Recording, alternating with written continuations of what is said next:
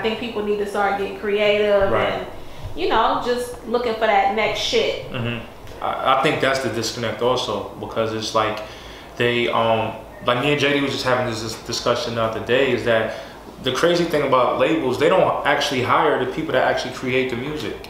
They hire managers and like people like that, rather than actually hiring people that understand the creative process and people that have the credentials and all that. Like they just hiring people who is affiliated with, you know, whether it's a songwriter or it's a producer or whatever, but they not the ones that actually create, and they basically hire them just based off of hype. You know what I mean? So that's a huge disconnect too, and that's really what it is. Because you know, in this industry, it's about, you know, who you know and who knows you. So that and everybody that's been in the business, you know, if you buddy with this person, they'll put you on. You know what I mean? And it's just that, and just because they put you on don't mean that you necessarily know how to do the job. So it's just all bad.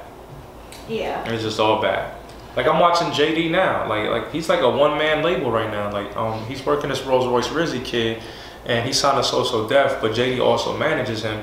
And I'm just watching him like every day, just working. And I'm just like, wow, like this is one person doing this. And I was asking him, like, you know, why doesn't he bring other people on? He said, yo, the more people you bring on, that's when, you know, this person's opinion and this person has an opinion, and it just takes longer. You know what I mean? So he was like, I just go off my gut and I just do it on my own. You know what I mean? And that's why it works. And that's the thing with the majors. Like that's why a lot of music don't come out, because they spend so much time trying to figure out if this is the single, if this is the single, if this is the single, and months go by, you know what I mean? Whereas you should just make a decision and just run, you know what I mean? And that's why no albums or nothing come out, because they're so stuck on trying to figure out, like trying to be 100% sure, and you'll never be 100% sure.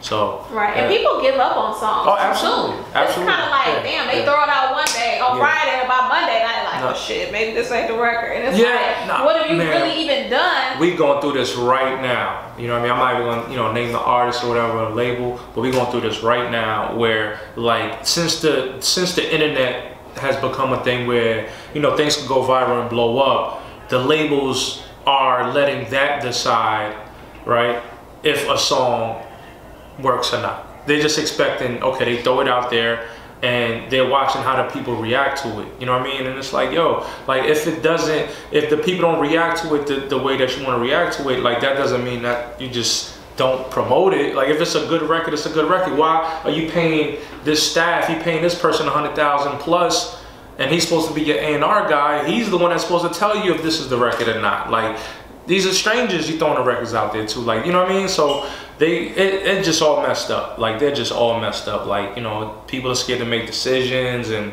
it's just it's in a weird place right now. A very weird place. You know, like I said, it's gonna take an independent. You know, that's why Cash Money wins, because, you know, Baby just decides like, hey, Lil Wayne comes home with a record.